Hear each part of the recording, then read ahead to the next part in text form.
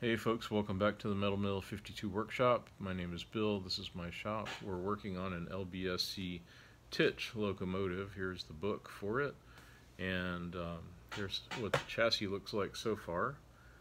Coming along. Goal is to get it running on air sometime soon. Here's the pistons or cylinders, steam chests, and associated equipment. And this episode, this last 2 weeks, I've been making the guide bars and the crossheads and the crosshead pins and the little custom-made nuts that hold it all together. This is what it looks like taken apart. So tiny little things, but a lot of work that went into them. So I do discuss each step and show you the setups, and hopefully that's helpful to you, or at least interesting if you're not building one of these. To me, it's fascinating, all the tiny little parts that go in here and all the work that goes into building one. So I hope it's interesting to you. Please do give me a thumbs up. Just if you don't feel like making a comment or asking a question, the thumbs up always encourages me, lets me know people are out there. So I do appreciate that. If you have a question, please ask, and I'll do my best to answer for you. And I hope you sit back, relax, and enjoy. And enjoy this episode this week. Thanks everybody. We'll see you soon.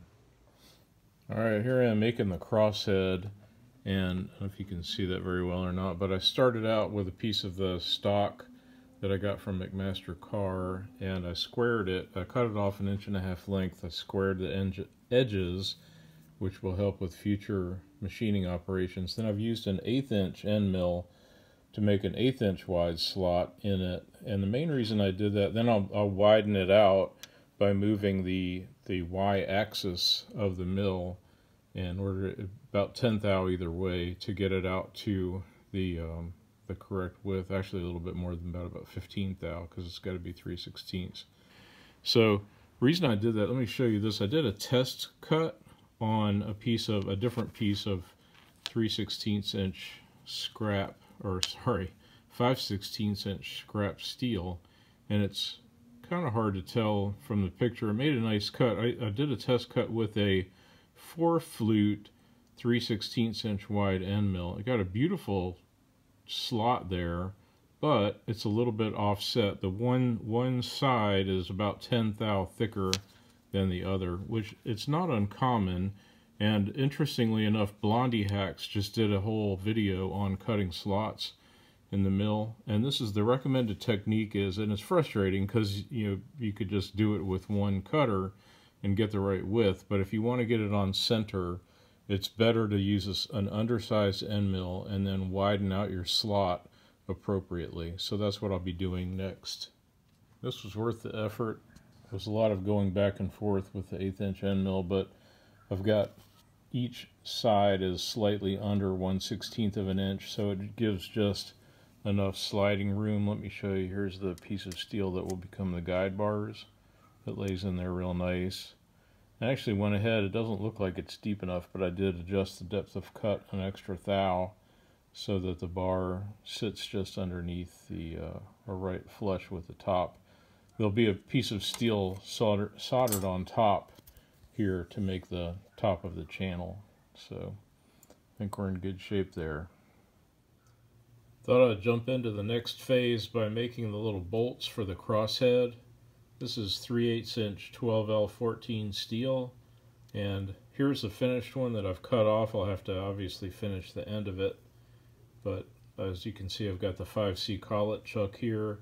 This little shoulder is 3/16 of an inch in diameter, where I've got my thumb and forefinger here, so I'll be able to hold it in a 3/16 inch collet to have the head out and cut and clean that up. But here's the blank, basically. Turned it down to the 5/32 diameter and 3/16 inch diameter, as the book calls for. Now I've checked it with my micrometer, and I'll use the tailstock die holder to put the threads in. Okay, got it threaded. Now I'm cutting it off with 1/16 of an inch thick head there. Just about cut off. Slow, 70 RPM, just very slowly advancing the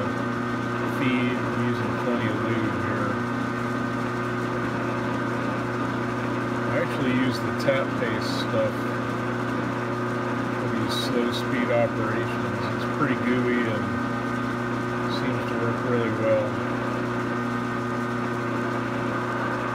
Should be just about done.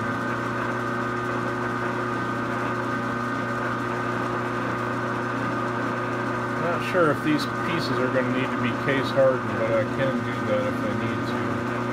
I have to double check that in the book. It would make sense. You've got case hardening compound. You just heat them up cherry red. Matter of fact, that's the name of the compound. It's called cherry red. Heat it up, bury it in the compound, pull it out, heat it up again. Same thing. There we go. Alright. And now I'll put them in a 3/16 inch 5C collet and flip them around so I can clean the heads up. Okay, here's how the little bolts, the crosshead pin bolts came out. Really happy with them. And let me show you there. They'll clean up even nicer than that. I haven't even wire wheeled the threads or anything, but came out very, very nice. Really happy with those. So now it's time to make a couple of nuts. I've got the 1/4 inch hex steel, and this is some good easy machining steel as well. So I'm setting up, I'll just face off the end so that I have a nice flat end to work with. You always want to have that for a nut, obviously. Center drill it, and with the drilling tailstock here, do a number 30 drill. Got that all set out, ready to go, and my 5/32 40 tap, got that all lined up. So it'd be a simple process. I'll do the drilling and tapping for all of it all at once, go about a 1/2 inch deep and with a 30 drill, and then the tap that portion and then slice off a couple of some 5/32 inch thick nuts, so 0.156 inch.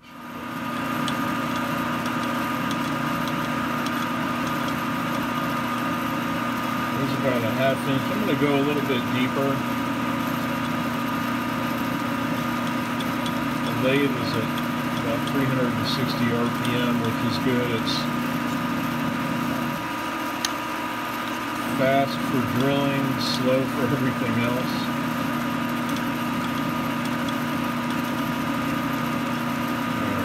This about 6 thou right there, or 600 thou. That should be plenty. And we'll stop this and get ready to tap it. And for tapping, I use a combination of hand and power tapping. What I'll do is touch the inching button here. It's nice this lathe has an inching button, so I'll inch it a little bit and then remove it by hand or put it in reverse. It has a reverse gear also, but try to take it easy because I only have one tap like this, and they're from Great Britain and they're kind of scarce, so I certainly do not want to break this tap. You never want to break a tap. You definitely don't want to break off a rare one like a 5/32 by 40 inch tap in your work. That would be bad. And taking it easy, nice and slow, doing it by hand so I can feel where the tap is and how much resistance it's got. Okay, now it's time to make the guide bars. This is the 1/8 inch by 3/16 inch steel that was part of my McMaster car order. This is actually tool steel, and it is beautiful stuff. It was a couple of dollars for this, and I almost took a chunk of hot rolled steel and machined it down, but I'm so glad I didn't. So glad I bought this tool steel. So I cut them off a little bit over 2 3/4 inches, about 25 thou extra, about 2.775, and so I've got them, the edges square. I marked this, try to mark the center on there, but it's not really good. So what I've been doing here is using my little 1/2 thou interrapid indicator, and I've just got this dialed in. It took quite a while. I'm not great with the 4-jaw. I used to use a 4-jaw chuck all the time before I had a 5C collet chuck, because 4-jaws are great and you can be super accurate with them. But it took me a little while, but I dialed in the, it's obviously not a square, so I dialed in first the flats because that was pretty easy and got them even, and then I dialed in the skinny parts, the 1/8 inch wide portions.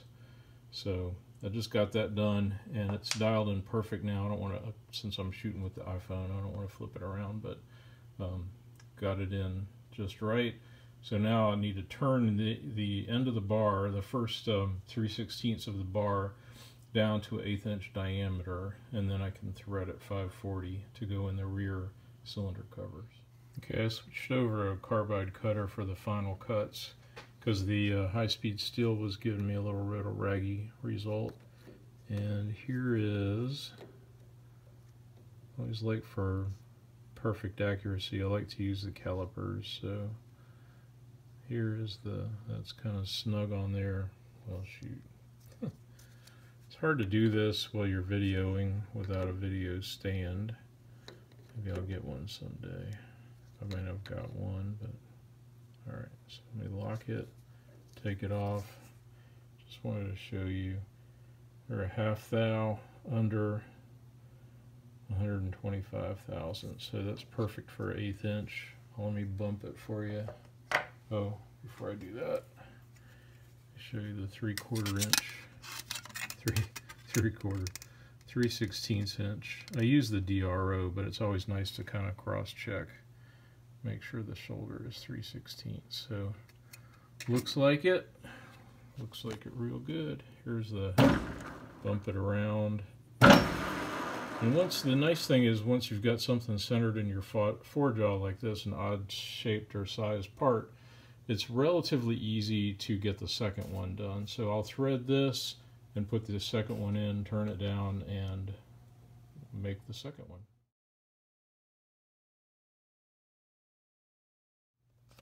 Alright, sweet, here's the second one made. This was a lot easier than I thought it would be. I was not looking forward to this process, but thankfully that little inter-rapid centering gauge or indicator that I have really helps.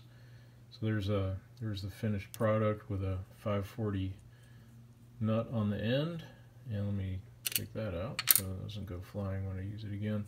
As you can see, I'm using this forejaw that goes into the 5C holder, and it's very handy it's a great way to convert a big lathe to a little lathe, just simply put.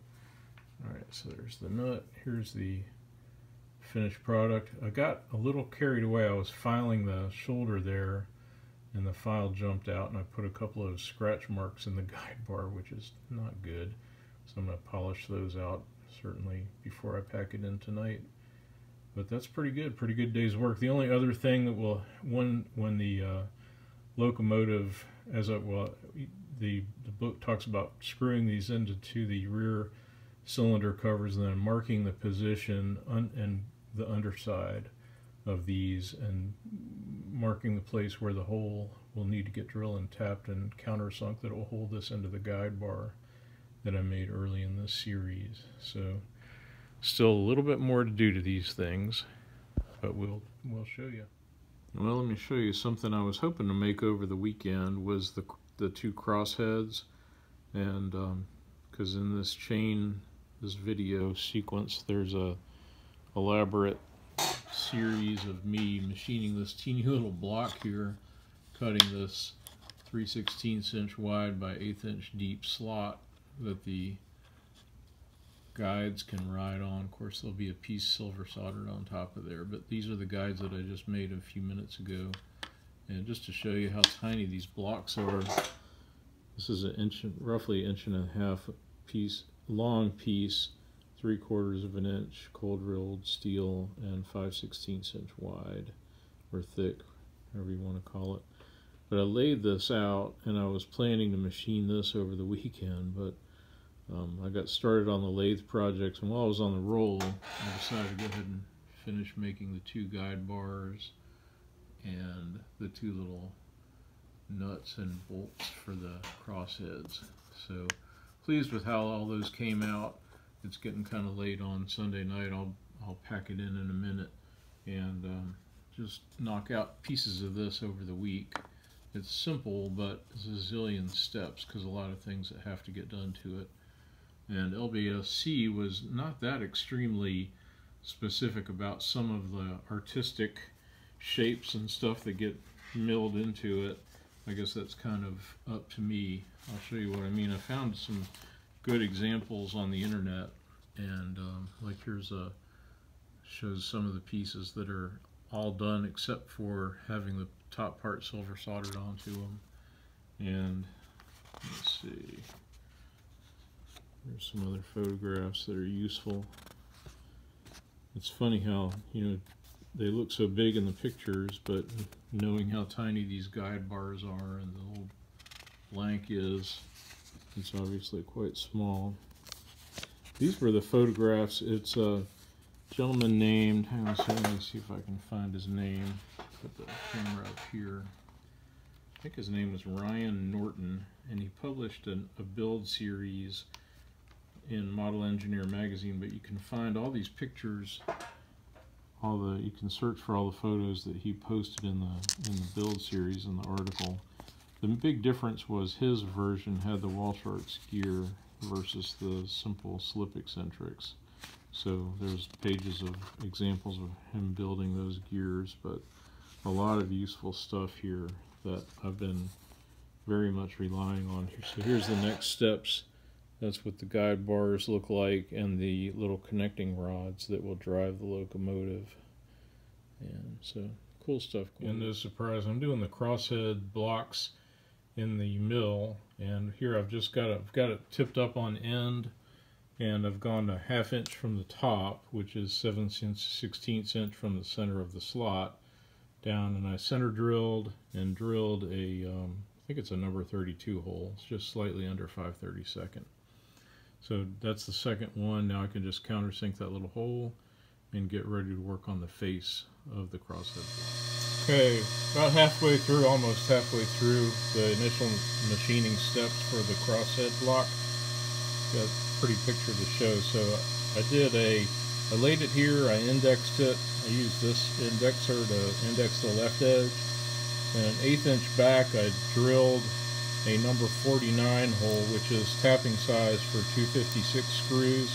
I thought that'd be a good holder for the piston rod. Then I was supposed to drill a number 21 hole, but like an idiot, I made my hole too deep for the piston rod, so I ended up using a small end mill to make a plunge cut, because you can't drill where some of the material's missing. It makes your drill go offset. So I used the small end mill to make a plunge cut. Then I followed that with a number 21 drill, and now I'm using a 3/8 inch end mill to do the pinwheeling, or whatever the heck LBSC called pin milling. Basically just making a flat bottom hole. You could do this with a flat bottom drill as well, but I'm using a 3/8 inch end mill, go down 218 thou to make the hole for the piston rod. And then I'll have to mill away excess material, but I'll do that tomorrow night. Alright, here we go. It's Tuesday night now.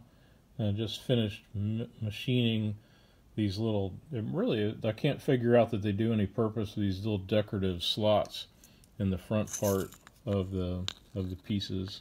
What I did was a 3/16 inch end mill, and I centered it in between the bottom of the top hole and the piston rod hole there. So I did both sides, and I just did it 3/16 of an inch deep on either side. It seems to look pretty good, pretty much like Ryan Norton's pictures from his Model Engineering magazine. One thing I'm not going to do, what you're looking at here, is both of the inside pieces, but the way if I was using the Walshart's gear, I would need to flip it over like a pancake and mill off a little bit of the outside face of it, because there's an ear that gets silver soldered in place that helps as part of the Walshart's gear. Since I'm not doing that, I don't need to mill the other face off, and I think in the interest of keeping as much weight as I can on the thing, I'll just leave it like that. The next thing I need to do is take the part out and then carefully mill out some of the bottom to make space for the piston rods. And I'm not sure if I'm going to cut it in half first before I do that, or try to do some of it while it's still at one piece. I'm going to take it out and study it a little bit. Here's the part I'm getting ready to lay out. I've cleaned it and deburred it a little bit, but listen to what the directions say are next. Trim off, well, it says cut the part in two, to the two 5/8 inch wide slices, essentially. Then trim off the outer end of each, level with a pin drill recess, semicolon, see back view. The part into which the piston rod fits can be rounded off if you wish, but it isn't essential. So that's, if you'll bear with me a second, I'm going to lay out what I think that I need to do next here for you. Just thought I'd show this before I start marking it up, because it did come out nice and clean, and it's a good looking part. And I want to be really careful here because I don't want to mess it up. Alright, here we go. See, the outer edge, which is this side, would be machined down like a 32nd of an inch from 3/16 inch down if it had Walschaerts valve gear, but I don't have that. Alright, so I'm going to mark out the cut lines and then the parts to mill away here, I think. Alright, here I've laid out the two 5/8 inch cut lines, which will take it right to the back of the 3/8 inch circle, which seems to conform to the plans. I also marked off the bottom, some of this bottom material will get milled away, judging from these pictures from Ryan Norton's article in Model Engineering magazine. You can see this, they mill off this area here, and there's still enough. They round this. The book doesn't say that this needs to be rounded, but mill this off for clearance, it looks like, from the piston rod. So first thing, before I cut it in half, I think what I'm going to do is tip it up in the mill and just mill off this small portion here, like a 1/16 of an inch deep, up to the edge of the circle on both sides, and then at least that much will be done. And I can take it out of the mill, cut it in two, and the only part that I'll just have to mill away some of this, the thickness that goes down to the 218 thou thickness depth, if you will, if that makes any sense. And I can just round off the remaining portion. So let's mill these parts out. Okay, there's the part with the leading edge bottoms milled away down about a 1/16 of an inch and just shy of the circle. You can see it pretty good that way. Now I'm going to try to mill down basically the web in the middle. That's got to get removed or either, sawn out anyway. I thought it would be easier to do it while it's still in one piece. So I'll go down 218 thou down to the bottom of the hole and mill away all but the remaining 1/16. Okay, so far so good with milling out that recess. And you can see I do have some strength. Obviously there's plenty of strength in the top part of the piece in the vise. There's a limited amount of strength here across the back. Of course, this back is solid, so it's not going to collapse or anything, but I think it's my quitting time for the night, so I'm going to stop, and I may come back and just use the same setup in the mill and mill this bridge down. So the goal is it needs to get down, this whole area needs to get milled down flat to the same depth as the bottom of the hole there, the space that you see. And then of course it needs to be cut in two pieces. So we'll see. I'm going to let it sit tonight and percolate in my brain, and the other choice would be to take it out and go ahead and cut it in half now and then trim these pieces down separately, but I'm not sure that would be any added value. What I might do is, I've got the 1/4 inch cutter in there right now, end mill. I could use a smaller end mill just for a little less brute force on the metal. So we'll think about that and come back tomorrow and tackle this. This should be the last cut or the next to last cut. I decided to mill the back portion off with the part in place in the vise like this. Yeah, I'll probably have to take off like 2 more thou. I won't film that because I'm trying to be really exact and real gentle, but so far so good. We'll make one more pass, just get rid of that little lip at the bottom, make it perfectly flush, and then I can take it out and saw it in half.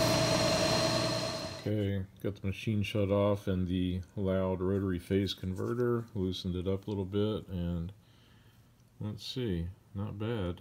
I think it's gonna, first of all, I'm really thrilled that I didn't catch the part and fly it across the room and bend it and break it like I've done with some other stuff recently. So looking good. You can see the vertical lines here towards the center. Those will be the cut lines that I'll cut. And I noticed some of these have more like little decorative milling in the back. I'm not sure I'm going to get into all that back side of them, but in fact it's kind of late now. I had a work commitment tonight, so I just had time to come out and mill this off. So I'll cut that in half very carefully, and then we'll finish those up. And we still have to, even when all this is said and done, there'll be some polishing, grinding, cleaning, deburring even after the sawing, and then the silver soldering of the top pieces in place. So still quite a ways to go, but at least we're about 3/4 complete with this part, and I'm pretty happy that it's gone this well so far. There you go.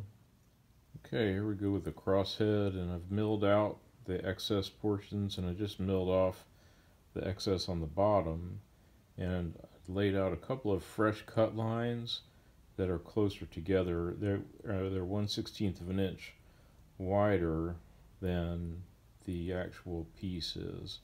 So what I'm getting ready to do now is I think I'm just going to use a hacksaw to cut this into 2 pieces, and then I can mill the upper more solid portion to the correct width, and I'll leave the thin portion down here wider so that it'll make a little bit larger of a semicircle to hold the rod in, if that makes sense. And the reason I'm sitting over here, here's my Allen Mogul, and there is the coupler.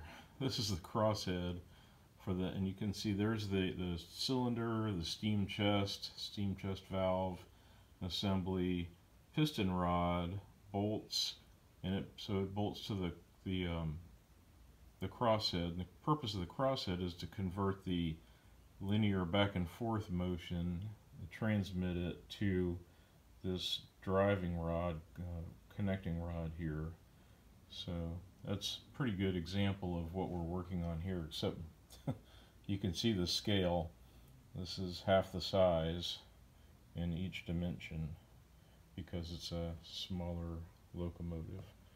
But we'll cut this in half and then machine or mill the upper part, and then I think I'm just going to grind the round portion to the bottom, and that should be pretty much it for these pieces, except for cutting the 1/16 inch flat and silver soldering it to the top. I hope to accomplish that tonight as well. Okay, here's the nice 2 little pieces after slicing them in half with a hacksaw, carefully and slowly like I've done other things. Put it in the vise, and I laid the hacksaw blade flat against the top of the vise.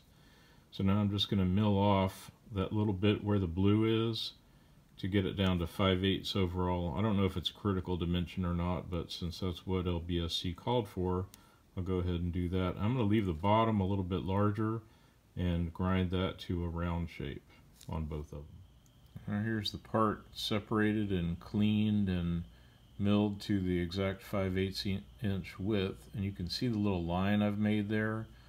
Let me show you how I did that. I have a 3/8 inch exact, almost like a gauge rod. I think it's just a piece of drill rod, but it fits perfectly in the little 3/8 inch hole. So I stuck it in there, and I used my scribing tool, and instead of normal practice where you would incline the point of the scribing tool closest to the base, I went ahead, I made a little margin to create a little bit of a gap here. Let me see if I can pull this out. It's a snug fit. I don't know if I can do it. There we go. So you can see the mark, and now I can take it over to, I'll put some hearing protection and breathing protection on, and take it over to the belt sander and grind that nice little pretty radius there. And then there'll just be a little cleanup, little filing there to do for make some space for the actual piston rods. But pretty happy so far. Let's grind them to shape and see what we come up with. Okay, here's the rounded part fresh off the belt sander, and I touched it with got a delicate little file. Need to get a file handle for it, but got it cleaned up just a little bit. Here's the other one. So you can see I've made opposite ones. That's always a critical consideration when you're needing to make opposite ones. I'm pretty pleased with how they've come out, and so the actual rod, the driven rod or coupling rod, will sit right in here. So I may need to relieve these areas a little bit more to give it room to move, but that would be an easy thing to do. So, alright, off to cut some 1/16 inch steel and silver solder it on top, the top part here. And rather than use up a pristine sheet of 16th inch steel, I have some of these pieces left over from when I made the tender for my locomotive, and this is a piece, and I just marked it out. What I did, I went 3/8 of an inch wide, so it's a little wider than the 5/16 inch material, and each of these blanks will be 3/4 of an inch long, so obviously a little bit longer than the 5/8 inch wide blank. So give a little bit of margin. I'll cut that on the bandsaw, clean up the steel on the belt sander so it's nice and clean and pristine with no surface rust left on it, and we'll get ready to silver solder them together. Okay, here we go with the little pieces cut out, and clean them up on the belt sander. I'm going to rinse them with acetone as well before we put the flux on and get ready to silver solder. I will also set up my little portable hearth using my fire bricks to make this process a lot easier.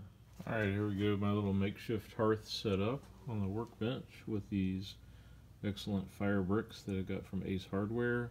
Got my little propane torch all ready to go, so let's heat them up and see if we can make some magic happen there. Well, one nice thing about working with small parts is that they heat up quickly, especially nice little clean pieces of steel like this. So they've heated up and got a nice bead of silver solder down there on the parts. I heated them, whoa, sorry about the camera there. So I'm going to let these cool naturally for a while, dunk them in water, file them and belt sand them down, and make sure that I got a good good bond.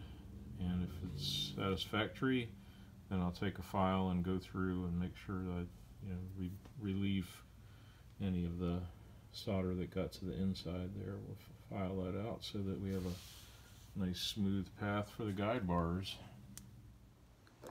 Okay, well, we've got the little crossheads, connecting rods, locking pins, and nuts. Everything's made, and it's funny it's taken so long to make that tiny little thing, but pretty pleased with how it's come out. And after I finished silver soldering, then I belt sanded to get it close, and then used a succession of files to get it smooth on the outside and the inside as well, so that the guide bars have a good sliding fit. Anyway, so this is what it looks like without the pin in place. Pleased with how that came out. You can see it's still a little dirty from the heat of the torch. I'll be soaking these in WD-40 tonight and starting on the piston rods tomorrow, the connecting rods rather. So there's the next set of pieces, and hope you've enjoyed this episode. It's been fun, and I enjoy everybody being along. If you have any questions, please ask.